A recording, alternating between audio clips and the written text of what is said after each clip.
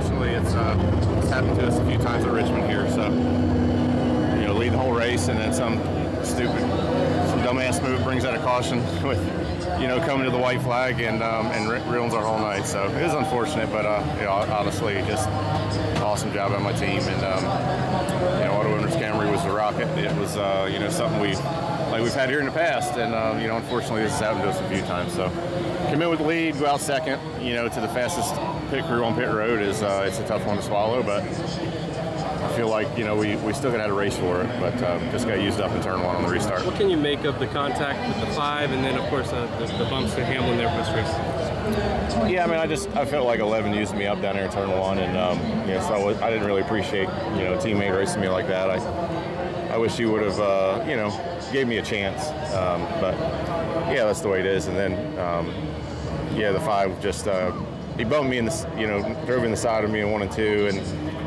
I got a little loose down the backstretch. I don't know if my left rear was going down or what, and I kind of slammed into him. No big deal. What do you think of the quality of racing tonight, stage 2 and stage 3, after you kind of went to the normal track conditions? It was typical Richmond. You know, it's tires go off, and then it gets really, really hard to pass, and you get in traffic, and it really hurts your tires a lot. But you know, that's just kind of what we fought here in the past. Pretty typical Richmond.